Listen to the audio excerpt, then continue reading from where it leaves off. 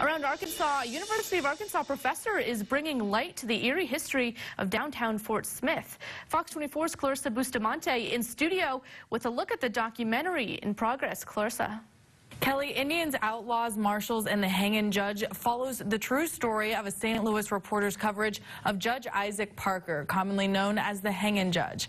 Set in 1896, the documentary takes the viewer into the gallows in Fort Smith, where 86 men were hanged by Judge Parker. Filmmaker Larry Foley says the foundation of the film is the detailed interviews journalist Asa Patterson left behind. It's not a story that we have gotten out of, any kind of a book. It's not a story that someone of current day has told us.